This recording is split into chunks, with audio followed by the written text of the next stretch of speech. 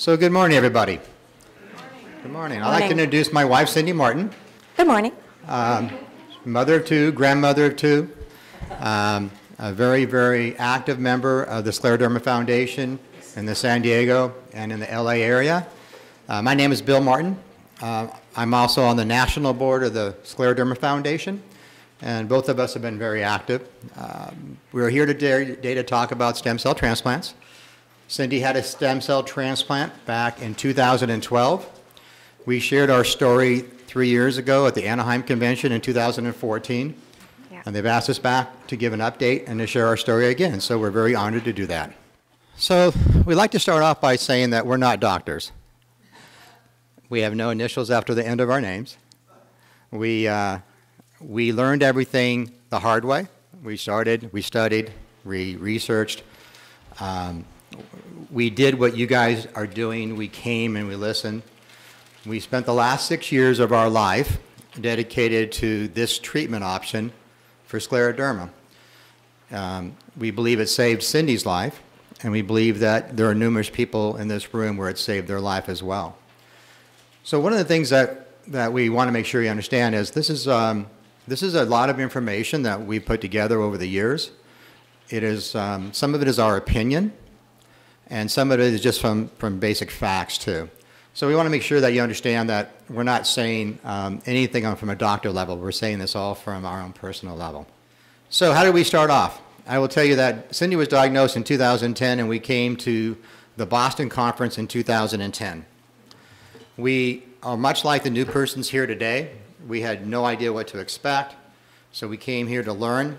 We were blown away by what we learned, and we were amazed that this foundation has put on such an incredible type of an event where we can learn so much about scleroderma. We came back in 2011, and in San Francisco, they had this group like this. They brought in 2 scientists or researchers that were doing research on stem cell transplants. One was from the Scott trial, and one was from the ASSIST-2 trial. And both of those presentations were given, and the discussions were had, and afterwards we were so confused because one doctor said, this is a very dangerous treatment and you probably shouldn't do it, and the other doctor said, it's almost too late, you need to do it now. And as patients and as caregivers, that's really hard to navigate. How do you know what to do when you get so many different variations of what treatment options? Of course, we were always afraid that we didn't have the right option, right? We're looking for the right pill, looking for the right treatment. Should we be on CellCept? Should we be on Cytoxin? So when we attended that conference, we were confused, but we were also informed. We learned about this treatment option that could possibly stop the progression of the disease. And afterwards, we sat down and we said, if she progresses more, we think we're going to take this option. Well, as it turned out, a few months later after that conference, Cyndy was diagnosed with lung disease. And the day she was diagnosed with lung disease, we had already researched enough about this option that we said yes. And within 3 days, we had actually talked to the transplant doctor. And we had started that path down that road. So, came back in 2012. Cyndy has already been approved for the transplant. She has not had it yet. We came back thinking, oh, by now, we're going to go listen to everybody speak, and there will be a lot of clarity about what we're doing. And sure enough, there was nothing, nothing but more confusion, because it was still a very, very young treatment option, and they were still trying to figure it out. And we sat down with a couple of doctors who said, this is still dangerous, and we said, if your wife had scleroderma, would you do this option? And the answer was yes. And that gave us the confidence to move forward. Cyndy had her transplant, very successful, that's why she's talking. And we came back to Atlanta in 2013, and Cyndy was bald, you know, but she was very recognizable. Just like a rock star in 2013. Yeah, I mean, it was amazing. He's so sweet. What was very interesting was that people recognized her. We had started a Facebook group called Scleroderma Stem Cell Pioneers, and people started recognizing Cyndy from that Facebook group. And so it was sort of interesting. We came back and we were very happy. We talked to people at an individual level. In 2014, they asked us to share that story. So 2014, a lot of you have seen the video already about Cyndy and I's story at that time.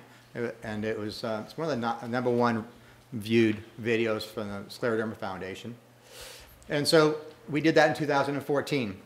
In 2015, we brought a panel of stem cell pioneers that had the stem cell treatment done, and we spoke about it. In that panel, we had people who had successful transplants, we had people who had relapsed, and we had people who were going through it very young. So one of the things that we do believe in is speaking about everything, and from the successes, but also the relapses.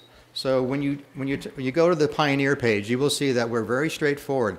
This disease is a very hard disease to navigate, and so truth for us is very, very important.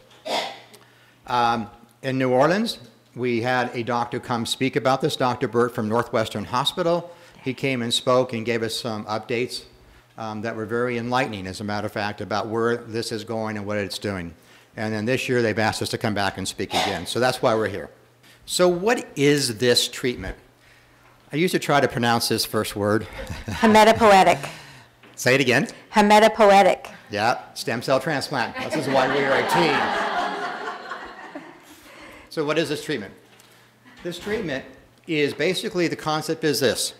If your immune system is attacking you, why don't you just turn off your immune system and reboot it, much like you do a computer? And that's what this is all about. It's basically shutting down your immune system. And then that's done with chemo. And then now when I add this to it, it's also done with chemo and radiation. A few years back, we talked about the Scott trial that was stopped, and it's now about ready to be published. And as it turned out, chemo plus radiation is still going to be used today. So we want to talk about that a little bit more down the road. But basically, you're turning off the immune system by using chemo radiation. Then what they do is they take your own stem cells. This really isn't a stem cell transplant. If you have a kidney transplant, you don't get your same kidney back, right? No. In a stem cell transplant, you get your same stem cells back. These stem cells are removed from your body. They are frozen and stored until you are ready for the transplant. And after they shut down your immune system, they put them back in. They're really used to help reboot your system. They're not used for much more than that. There's no miracle weirdness that goes on with these things. They're just your own stem cells. So that's what happens. This is not a stem cell treatment. You'll see some people out there talking about stem cell treatments. This is not a treatment, okay? They don't treat these stem cells. There's a lot of scientific discussion going on about stem cell treatments for different things, for like hand regeneration. There's one of our sponsors out here that will talk to you about that. This is not that. We don't use stem cells from umbilical cords. We don't use any of that. These are your own stem cells. And one of the best ways to understand whether or not this is stem cell transplant versus a stem cell treatment, if they're not using chemotherapy, it's not a stem cell transplant, okay? You know, I'm going to keep doing this. This is going to look great on the video. Okay, so testing, what happens? So you make a decision that you want to try to move forward with this treatment. So they test. They do a lot of testing, but one of the most important tests they do is they test the heart. In about 2011, a paper came out published by Northwestern Hospital about the heart. We found out that because scleroderma has what we call stiff heart, that the heart failure rate was causing a lot of mortality, up to 10% mortality in this treatment. This is prior to 2011. So once they started testing the heart, they understood that the heart was the key to surviving this treatment. Basically, when they talk about the heart, they're talking about fluid overload. You have so many fluids that come into your body, your heart has to be able to get rid of that. And sometimes the heart can't do that. So now they start testing for the heart. So back in 2012, the way that worked was they tested your heart, and if your heart was at a certain level of dysfunction, you could not get this transplant. update. As of today, there are 2 new protocols today that allow those people who have heart conditions to get this transplant. One's called a heart-friendly protocol, and the other one has got a really scientific name, super heart-friendly protocol. Okay? And basically what it is it's the number of days that you get Cytoxin or treatment, and they limit the number of days and the number of drugs that you get. So far, that is still it's still in infancy. We don't know the results of that long term yet, but as of about 3 months ago, they had done about 22 of these at Northwestern Hospital, and so far there's been no mortality. So pretty That's amazing news. stuff. Yeah. Yeah, absolutely. So when you hear they're testing for the heart, that's what we're talking about, okay? So what's the next step? The next step is mobilization. How do we get those stem cells out of your body? So once you've been approved to move forward, what happens is you go in for what they call mobilization. It takes about 10 days. And what they're going to do is they're going to force the stem cells that are in your bone marrow out into your bloodstream. And they're basically just going to collect them. So this is how that works. And yes, they go through the neck to get them. But basically what it is, you're harvesting, you're gathering. You need about 2 million stem cells. And there we go. There's a couple more pictures of what the procedure is about. The stem cells there are on the right there. Oops, you can't see the stem cells yet. Okay. So they gather your stem cells, they retrieve them, they freeze them. Okay, and then you go away for about 10 days. Then you come back, and then you go get chemotherapy, or chemotherapy and radiation. This takes about 17 days in the hospital. The standard protocols are about 4 to 5 days of chemotherapy over a 6-day period, and some of the other protocols are a much shorter period. But basically, you're going to be in the chemotherapy range for about 6 days. Then you wait till about we call it day 0. What happens at day 0 is that your chemotherapy is done, your immune system has been completely shut off, and now you're going to get your stem cells back. And on the right there, you can see that the stem cells are in that bag there. You need about 2 million stem cells. Okay, and those are all coming from your body, and they infuse them. It takes about 10 minutes.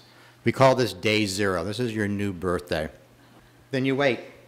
And you wait, and you wait.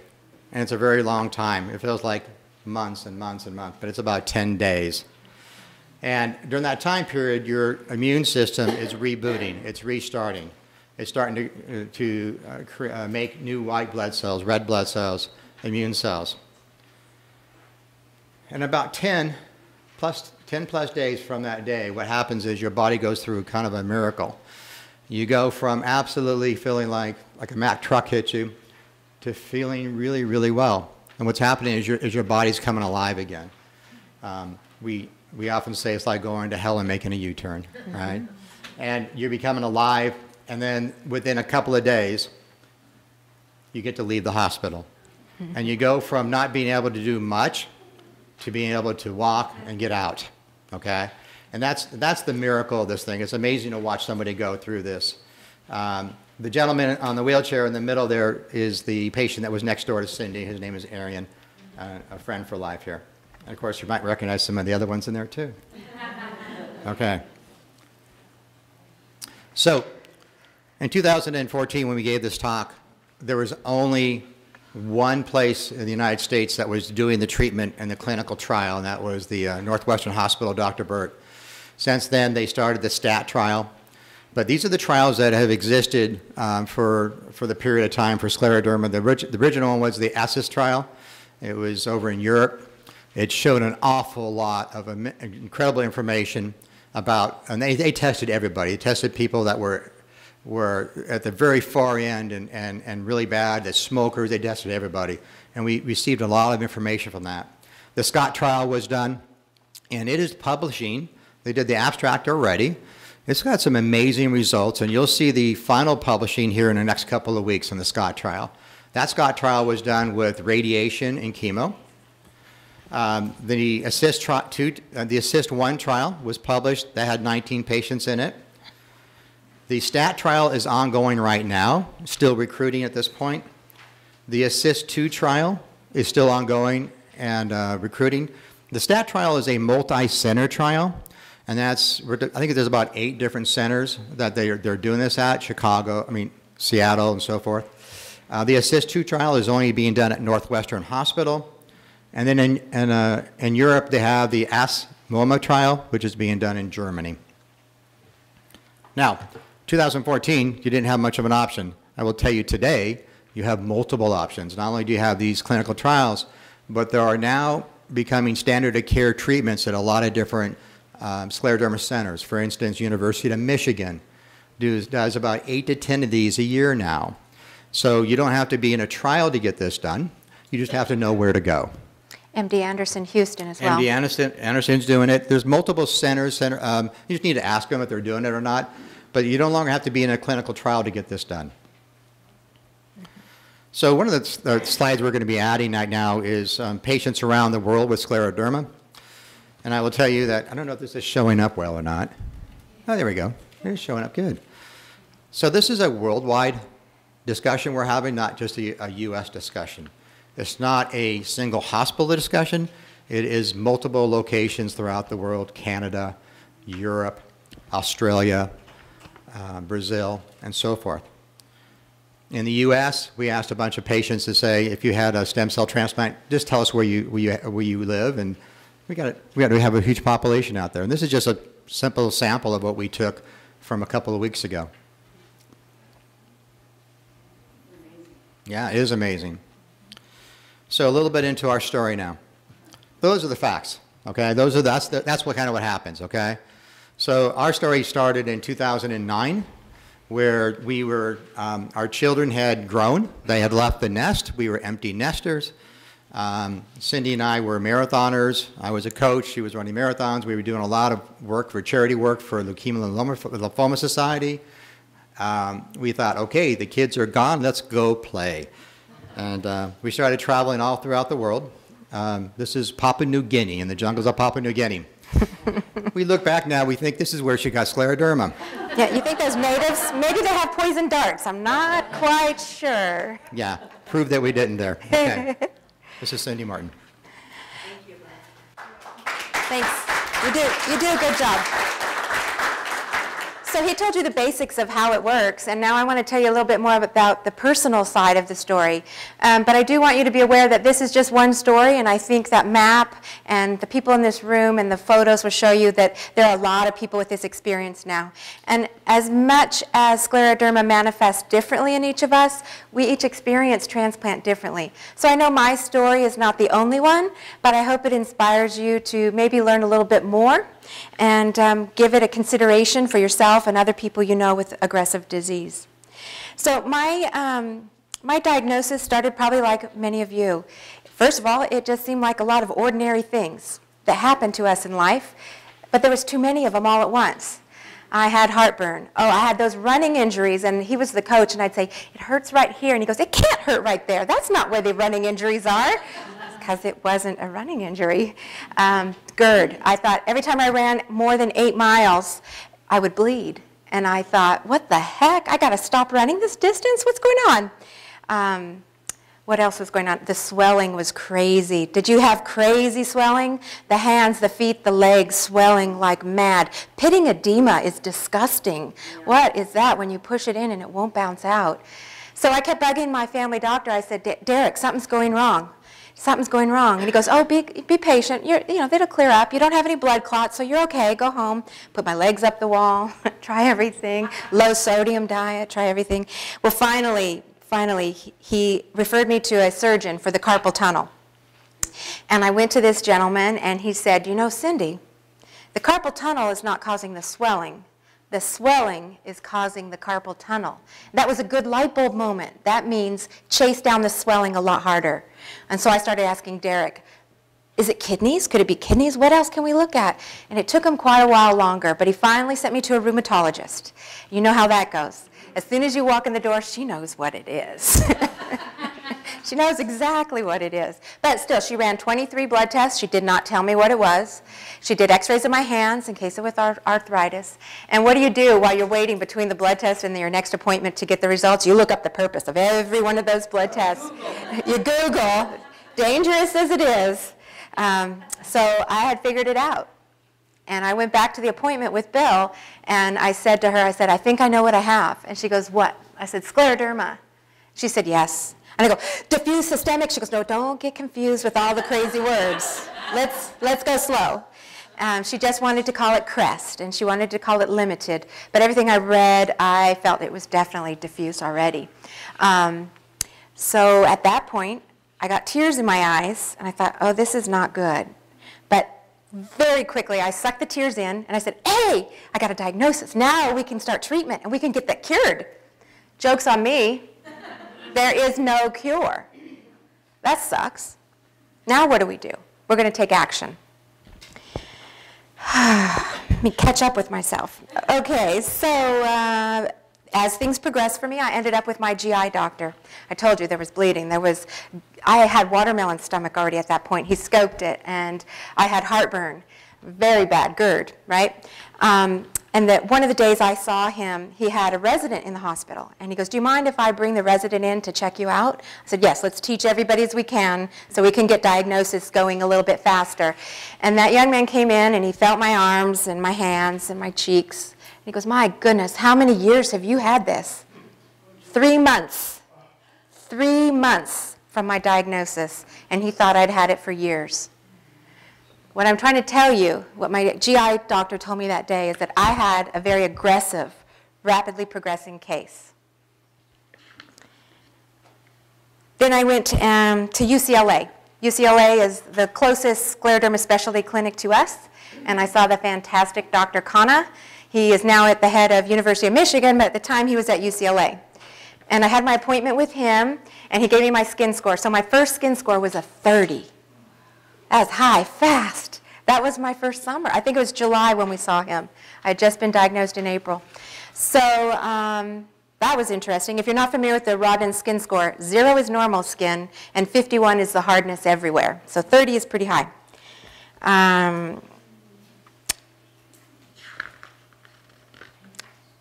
Lungs. I had a pulmonologist. I had a doctor team at home in San Diego with my HMO. They don't do very much scleroderma. They do a little bit, but they were very generous with testing. So my pulmonologist did all the appropriate tests, and he had this great image of my lungs, my chest CT, and he sent a copy with me to UCLA. But rather than send the full-blown beautiful color, we got a static black and white image. So I take this to UCLA, and Dr. Khanna looks at it. He goes, darn it, it's so small, I can't really tell what's going on here.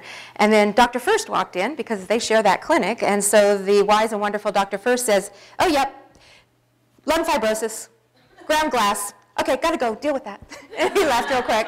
And then Dr. Khanna and I talked about it. He goes, I'm not sure. Dr. Khanna sees it for sure. I think maybe, but I really can't be honest without this image. I go back to San Diego and tell my pulmonologist the results of that meeting, and he's got the image this big, and it's color, and he can turn it and flip it and spin it, and it's 3D. It's amazing. I'm like, why couldn't you send that to UCLA? But he said, I don't see it. I see no fibrosis when I'm looking at it this big. I think they made a mistake. I'm like, those guys don't make mistakes. So with a very big doubt, what could I do? I waited. So it took 2 more years until I got my diagnosis. But finally it showed up, and in Kaiser they could finally see fibrosis, ground glass, and then when they listened, they could hear the crackles, the rails in my lungs. So I was diagnosed with interstitial lung disease in May of 2012, and that day my health became an emergency. I know that my life expectancy crashed that day, and I love that Dr. Fisher yesterday morning in Grand Lecture, he said to us, I don't put any statistics on the board because they're never true. They'll upset you, and they're not even true. We tell people, go get your affairs in order, and then they live another 30 years. So statistics are no good. But in 2012, people were giving me statistics. So they said, if you have scleroderma, if you have interstitial lung disease, and if your DLCO is less than 60%, your life expectancy is less than a 30% chance to survive 5 years. My DLCO was down to 52%. You can go to the next page. So that was very scary stuff. Luckily for me, the thing I do need to mention is all during this time of my rapid progression, I was on methotrexate. It did nothing to slow it down. So I started out in the very beginning with D-penicillamine, which was an old drug that they ruled out in the 90s. My HMO was not up to speed. But that first visit with Dr. Khanna, he said, don't put another one of those pills in your mouth. Get started on methotrexate. And I crashed and burned while taking methotrexate. So I called my good friend Holly, and I said, Holly, I know you had that stem cell transplant thing a couple years ago. Can we talk? And so we met at lunch, and she brought all the medical literature. And Holly, if you don't know her, she's fantastic. It's such a blessing that I got to meet her. She's a family practitioner doctor. She's a scleroderma patient, and she had stem cell transplant 2 years before me at Northwestern. So I had the perfect mentor. She read the articles with me. She translated the medicalese for me. And we looked at the charts, like, this isn't the only thing to do, right? So maybe I just should do IV Cytoxin. And she said, no, but look, after a year or two, it's as if you did nothing. So you get better for that year or two, but then you're equal to your peers. So I'm like, well, I don't want to waste time with that. And that's when Holly taught me one of the best expressions. You need to be as aggressive as your disease.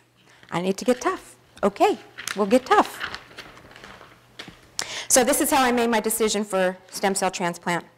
My DSAO failed rapidly. I had no idea if it would stop, if it would taper off or not. We have no crystal ball. And so the debate is, not only do the doctors ask, are you sick enough but not too sick? I have to play a guessing game. Am I going to get worse or am I going to stay here? My dad always says, insurance is like a gamble. Are you voting for yourself or against yourself? And I felt that way again, trying to guess about my crystal ball. But I know that there was a very poor prognosis, whatever those numbers were. One of the doctors even said with ILD that low, that maybe it was only a 50-50 chance of surviving. And I want to apologize. If I'm saying these words and these terrible statistics, and this is the first time you're hearing it, I'm sorry to be the one to say it. It's very scary to hear. I hated the people who said it my first year, very cavalier. So I apologize, and I hope you hear the rest of the story, which is the statistics change. And my attitude at the time, while they were standing by those statistics in their articles, my thought at the time was, well, I'm one person. I'm not the whole bell curve. So if I'm aggressive and I take action, I'm going to look at all the clinical trials. I'm going to find second and third and fourth opinions. I'm going to go out and read blogs and talk to other patients. That means I'm going to change my statistic. So I encourage you to change your statistic, not necessarily copy me, but find out what works for your unique case with the best doctors you can find. So now I've decided for stem cell transplant. Now I have to pick my location. Dr. Khanna and Dr. First were not encouraging about doing Scott trial, the one with radiation. So I turned away from that. If they're not encouraged by it, I'm not encouraged by it. And then I went to Dr. Burt. Did I skip the fact that I got to meet him so quickly? So on a Wednesday, I got diagnosed with interstitial lung disease. That Saturday, Dr. Burt was in my hometown speaking at our education day. What a lucky break. So I heard him speak about his theories about stem cell transplant sooner rather than later, because the promise is to stop progression, so we want to stop it before I have too much permanent damage. It's not promised to make me better and whole and healthy again, just to stop. And I thought, well, I could live at this state for a long time. If I don't get any worse, I'll be here for graduations and weddings and babies. I told you I'd read some blogs. So Victoria Chavez and Ken Athens were the two I read their blogs. Their blog link is on that handout with all the other patients. And that wasn't enough for me, so I called them and emailed them and pestered them with all my questions. And I made a list of pros and cons. So the pros. My disease had a 70% chance of being halted, and that would increase my life expectancy. The icing on the cake is I had heard people who had had their lungs improved. I didn't fully understand it at the time, but now I know some of our lung disease is a problem because of inflammation, and some of it is because of scar tissue, which is called fibrosis. The fibrosis is permanent. That can't be reversed. But to the extent your lungs have inflammation, that can be knocked out. And I knew that other people were feeling really, really good. So Ken Athens, his profile was very similar to mine as far as all his lab tests. And he was also a scuba diver and a runner and a golfer. And Scleroderma took all those away, and he got them all back after transplant. He ran his first full marathon less than 1 year after his transplant. So I went to Dr. Burt and said, give me the Ken Athens plan. But the cons. I like to be real. I don't want to be a cheerleader telling you only the good stuff. The pros, the cons are there, and you have to be ready to face them if this is what you are going to choose. It could be a life-ending procedure. I knew this. I knew I could die.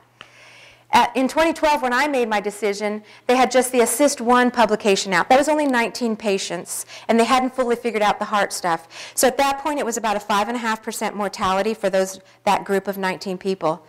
The mitigating fact to me was by the time I came along, he knew about the heart problem, so he was screening those people out. So if you had heart problems, he was going to deny you. So, okay, if he approves me, that means I can go forward. It could fail to succeed. So 30% of people relapse. That's really hard, but what other choice do we have? We need to try it. And the people I knew at the time who had relapsed said, I'd still do it again. My life quality is still better than it had been. Sadly, my dearest friend, who I've now named multiple times, Victoria Chavez, she relapsed at the 4-year point. Her lungs became terrible. She was on a waiting list for a double lung transplant, and they decided she was too ill to accept those lungs. And Victoria died. So it happens, and I'll be real, but she's a pioneer. She made a big difference. She paved the way for us. Forever grateful to her, and I always tell her family that every time I think of it. Another Hollyism. Holly says, this is not an elegant treatment, but it's the best thing we have to stop progression of the disease. We have some drugs that may slow it down. We have some drugs that may simplify some of our symptoms, but this is the only thing promising to halt the disease. So that's what we're going to do. Oh, the money. I don't want to talk about money. That's the hard part. So this is not a funded trial. A lot of drug companies fund trial, and you can go participate for free. We need to pay for this. The government doesn't pay for this. But the good news is most insurance does pay for it. Even Medicare has paid for it for a long time. And those of you who are already in our Facebook group have heard in the last few months that Medicare was no longer being accepted at Northwestern. Well, that's because the FDA, Medicare themselves occasionally has to do an audit and a review. They usually just trust the paperwork that comes, and then occasionally they go spot check. So Northwestern got that spot check. They came out clean, and Dr. Burt told me on Friday they're ready to start accepting Medicare again. So, thank God. Thank God. So the cost is typically about $125,000 to $150,000 to do a stem cell transplant, and I've confirmed this both at Northwestern and some of the other doctors in the STAT trial. In addition, your evaluation testing will run about $25,000 to $30,000. Unless you have complications. So again, in the Facebook group, you may have recently seen someone post, she was quoted a cost of $300,000. Dr. Burt confirmed for me she was a very complex case with a lot of complications and difficulties during her process. So that is why, but the price is still around $125,000 to $150,000. In my case, I only ended up paying $2,500, which was my copay, and they covered some of our travel. Okay, how is it done? Am I running very slow? I requested an outside referral. I got it. My rheumatologist said, go get tested. I'll submit your referral to the HMO. Who knows if it'll get covered or not, but go get tested. I got tested. They accepted me. I came home. Dr. Burt says, go do your 50th birthday party with your family, and we'll do transplant after that. So I had this last big celebration. It was hard to do because my heart was broken in case I never see them again. I didn't tell them that. They just thought I was a little bit stressed. And I came home from that birthday trip thinking everything's in order, and I got the message that no, insurance had stuck my referral in a committee of cancer doctors for about 100 days. No response. So then you have to fight. Some people get denials, and then they can start doing the appeal process. In fact, many people get denied with the insurance and have to appeal multiple times. In our Facebook group, we have a few people with a lot of experience, some that have worked with attorneys, and we have letters, and we help people with their appeals. So I had to fight, and I called patient services. I got a case manager. I had a friend who's an attorney who called an attorney that worked at Kaiser in the public relations department. That still wasn't enough. It was a Kaiser case manager supervisor who told me, you need to file a complaint against us at the State Board of Managed Health Care. I did that, pushed the button online. Less than 24 hours later, I got my approval. And that was the Friday night before we flew out.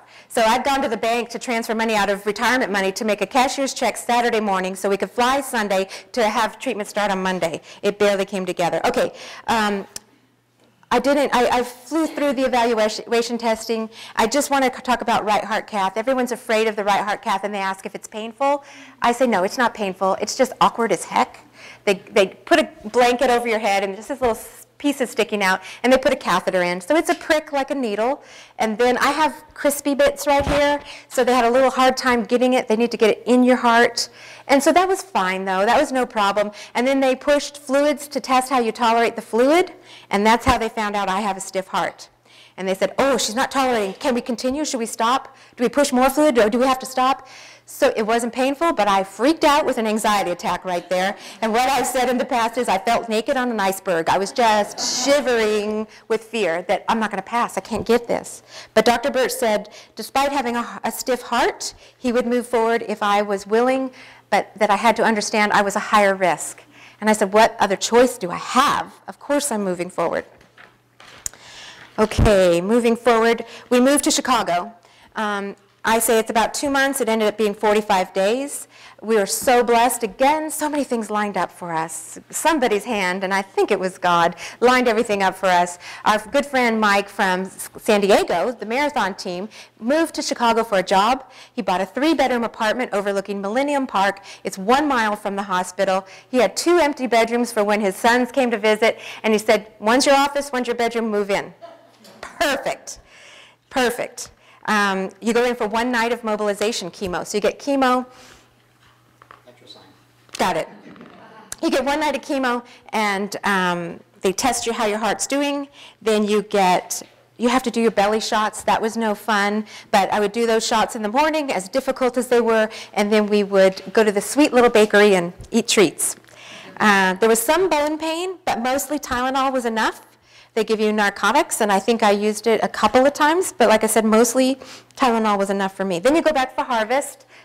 This is the harvest day, back in that neck, and it was actually pretty comfortable. I had my iPad, I got a turkey sandwich for lunch, and I got everything I needed in 1 day. Get a 2-week rest period. I took my bachelor friend Mike shopping to decorate the bachelor pad, and I would only be good for about 4 hours, then I'd have to nap. But then I could get up and we could go to a restaurant or I could cook dinner. Then we check into the hospital. The day before you admit, you get a PICC line put in. If you've ever had a port, I think it's similar. It's a lot of work to get that sucker in there, but then you avoid a lot of needle sticks after that. I had 5 days of chemo, day -5, -4, -3. And during this time, you also have to have a Foley catheter. Because Phytoxin creates a risk of bladder cancer, the Foley catheter is going to irrigate your bladder. It's shooting water up in there, and then another bag catches it coming out. So for 5 days, there were no panties. I had my IV pole with my in bag and my out bag, and I would walk laps.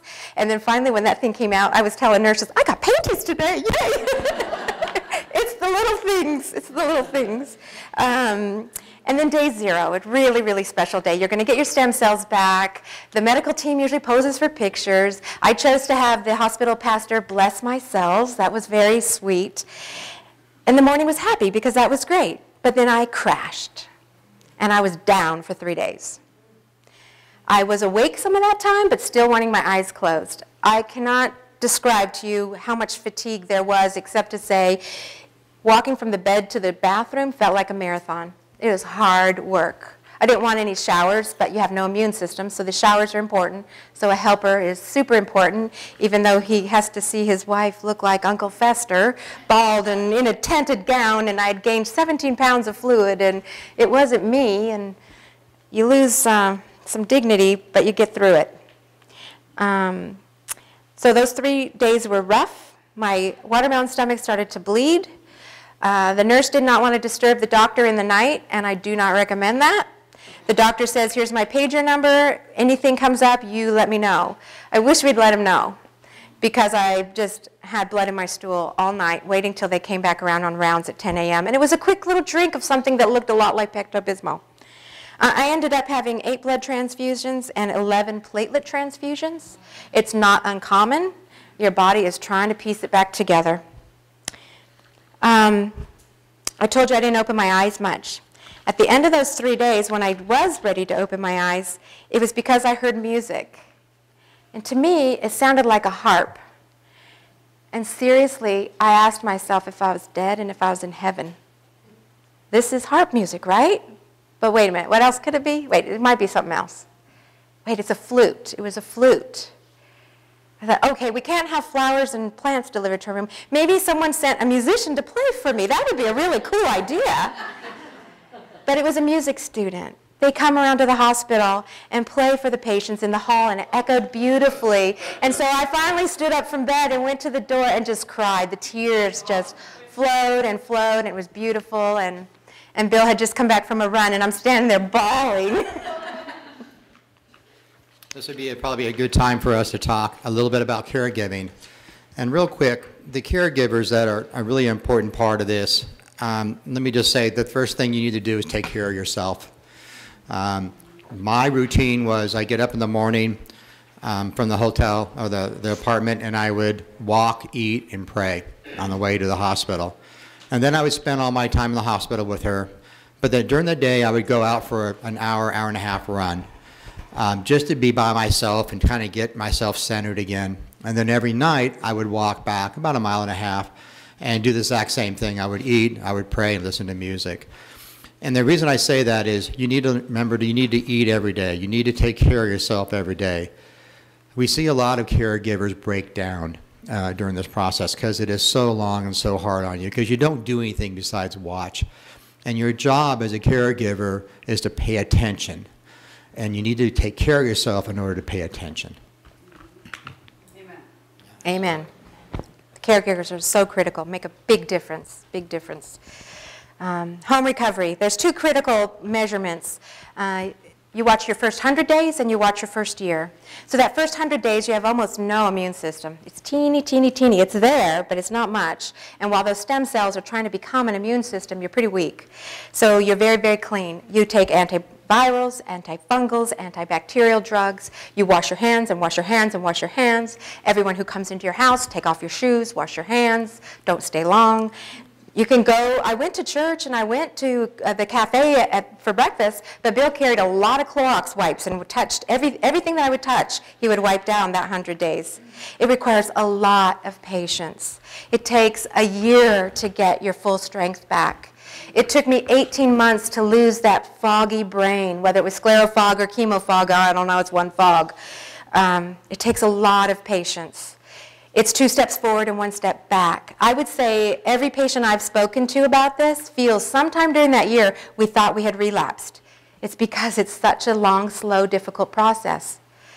But you hang in there. We started walking in the hospital a little bit, but we also walked at home. My marathon coach would not let me sit still. His belief is movement, and use it or lose it, keep going, keep going. But in the beginning when I got home, I couldn't walk right outside my house. We live on a little slope. So we drove the car like 4 houses away to where it was flat so I could walk past 2 houses and get back in the car. And slowly we built up. And finally I said to the doctor, can I walk at the park? Because dirt, bacteria, it's bad news. They give you a long list of things you can't do that first bit of time. He says, go ahead, go to the park, but not the dirt yet. And finally I go to the dirt. And so we're walking, and finally I said, wow, this is weird. I feel like running. Where did that come from?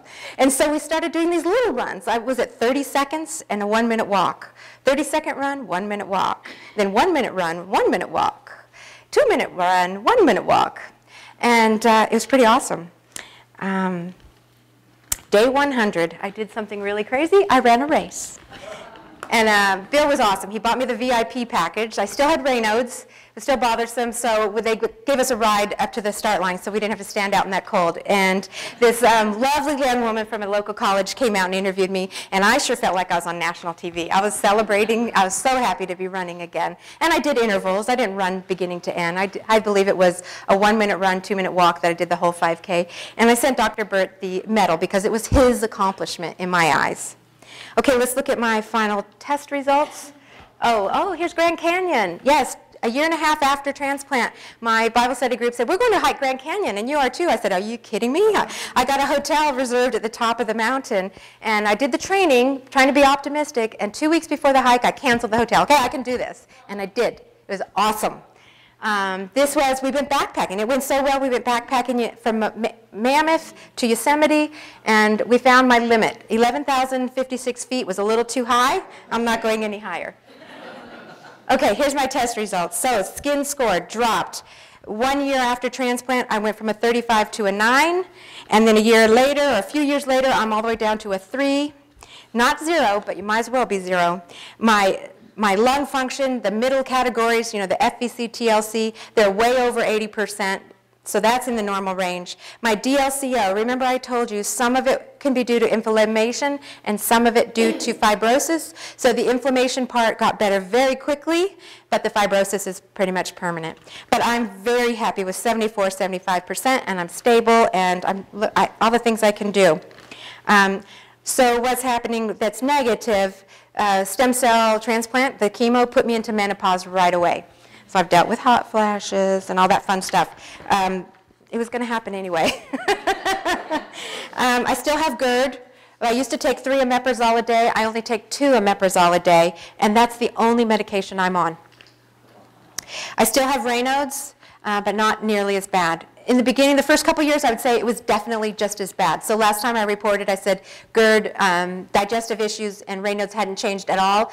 I would say now that I'm 4.5 years post-transplant, it has changed. So would I do it again? Without a doubt. There are many, many days that I forget that I have scleroderma. I feel really happy to be able to do everything I want with the grandbabies. And this might sound terrible. I don't mean it to sound terrible. My mom has cancer. But I am able to be the caregiver. I'm taking care of her. And there's no interrupting her day with my stuff. So yes, I would absolutely do it again. Okay, you may wrap it up. Thank you. Thank you. Okay, here's a fun picture. This is from one of our pioneers 1 year out. So, Maya's here. Wave, Maya. Maya, raise your hand. There you go. So this picture says it all. I know we're about running out of time. We'd like to get some questions and answers, but we have some important things to talk about. I want you to think about scleroderma as having a baseball bat beating the crap out of you every single day. And every single day you receive damage from scleroderma. So the question is, when do you take the baseball bat out of the hands of scleroderma? And if you have aggressive scleroderma, then you're getting more damage than most people. Oh, I did it again. There we go. Okay, so is this a cure? No, it's not. This is primarily to stop the progression of the disease. It is not to get better skin. It's not to get better heart, get a better lung. It is to stop the progression of the disease. It's to take the baseball bat out of the hands of the disease. 70% of the people who have this treatment show no signs of active disease, period.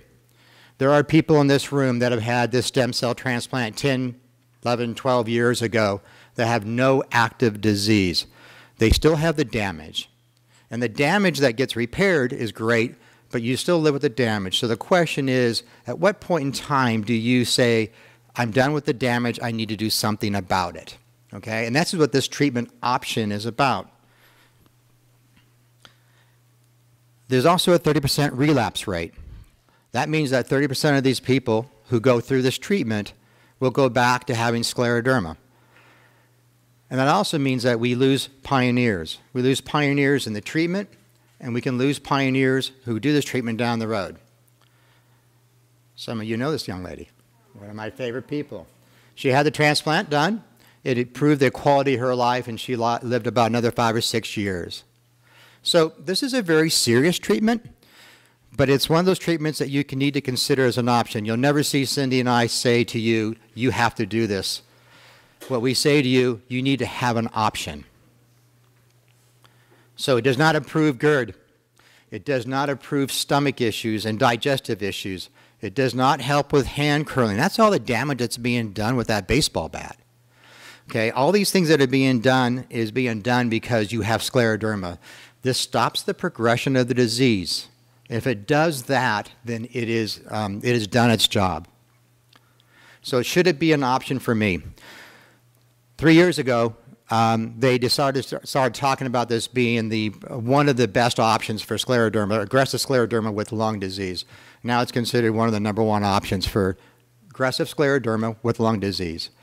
Some of the things that are important to remember: if you are a male, if you're African American, if you have aggressive scleroderma in the first 6 years and you have a lung involvement, look at this option very seriously. This is one of those options that you need to look at today. The treatment is best sooner than later. Take the baseball bat out of the hands of scleroderma. So there are some contact information I'll show you up here.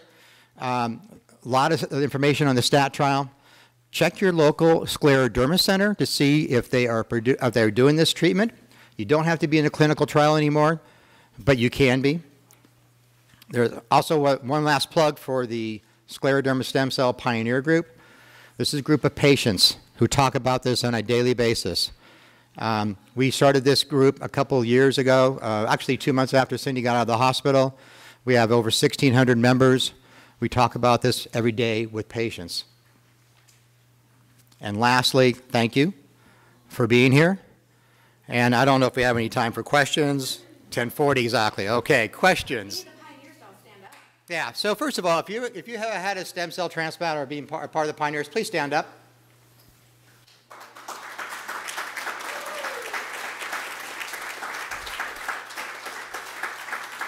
Thank you. I say this from the bottom of my heart. These guys are heroes. These guys have gone through something to save our lives out here, okay? They put their life on the line to do a treatment to save their life, but in turn, we've learned so much that now we can help save others. So those are our heroes. Questions?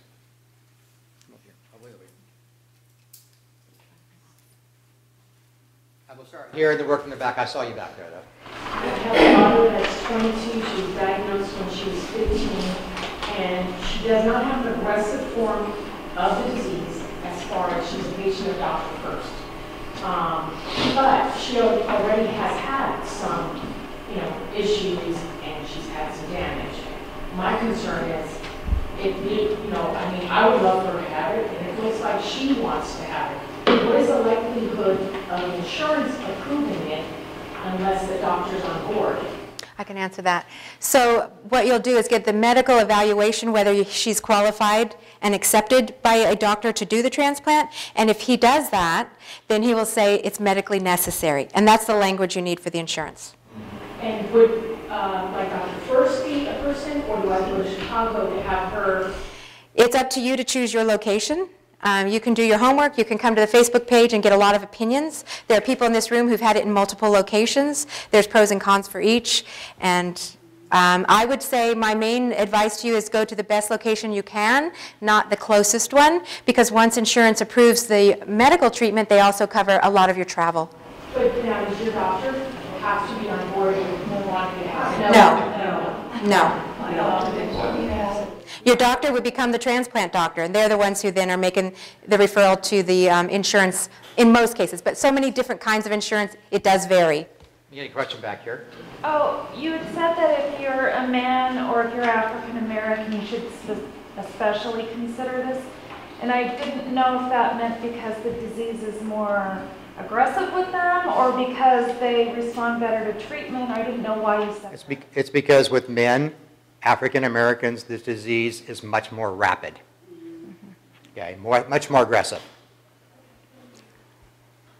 I think the girl next to Kat and then Kat. I was talking with Kat a little bit about this yesterday, and she was mentioning coming here, and like I told her, I don't believe, I don't have, at this point at least, I don't have the lung involvement, I'm still active, I don't have a lot of, all things considered, not a lot of people. How do you, how would you make that decision How do you make the decision at what point to go? For me, I felt like I made the decision when I felt like my life was in danger. We had done our homework ahead of time, so we had it in our back pocket, I say. It's a personal choice. You can use your doctors, or you can just use your family and your gut. You've seen, we've told you the bad, the good. It's not to be taken lightly. So a lot of people who are stable would not choose this. A lot of doctors would say, don't do it if you're stable or have minor involvement. But if you feel in your heart that it's what you want, get more education, read the medical literature, pursue it. I'm going to Kat next. Oh, I was just going to say, I had a transplant 4 years ago. I relapsed at 16 months. I was a lot like Kelly and Joey. We have similar stories. I encourage everyone to get it, even though I fully relapsed. I'm completely back to being with Scleroderma, and I just actually got approved to have a donor transplant. I'm sorry, it's like a new avenue to try out for us, but just wanted to tell you that that's how much I believe in it, is it failed for me, and it was an awful experience and everything, but I would do it over again in a heartbeat. And so if anyone in here is feeling nervous or whatever, I just hope that brings some sort of help to you. Well, her lungs improved a lot doing that and have stabilized at like 72 or something. Back down to 60. Yeah, so they improved a lot. So we had another year and a half. We have one more question. We have one question over here. Oh, I was asking, so you have to go there for the mobilization, then come back home and go back? It varies. She's asking, do you have to do mobilization hospital, then go home, and then go back again? It varies. So for me, I had the apartment to stay in. I didn't have kids or animals I had to rush back to. So I stayed in Chicago for a 2-week rest. I have friends who went home for the holidays and came back 2 months later between the mobilization. So it varies depending on your situation, your doctor. So we want to say thank you guys for allowing us to speak today. Yeah. And we'll stick around for questions. We'll stick around out in the hall. Thank you.